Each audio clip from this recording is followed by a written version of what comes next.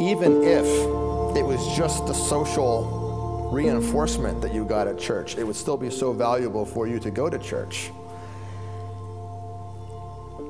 And the people who decide that they're going to just believe this on their own and they don't need to go to church to maintain the faith anymore, what's most concerning about that is that they are, in a way, saying that they're going to save themselves without the things that Jesus Christ left behind to save them.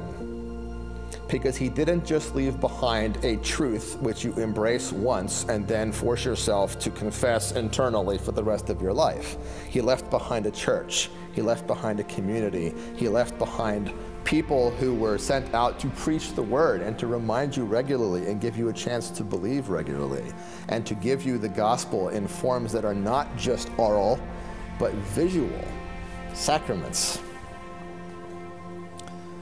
And if he thought that was necessary to the continuance of your faith and so that his church could actually be built and could survive from generation to generation here on earth and could grow and fill the world, then I would trust him over you. I would trust him over me. I would trust him over anybody. You don't know that you can maintain the faith on your own, and you are taking your salvation in your hands and you are playing Russian roulette.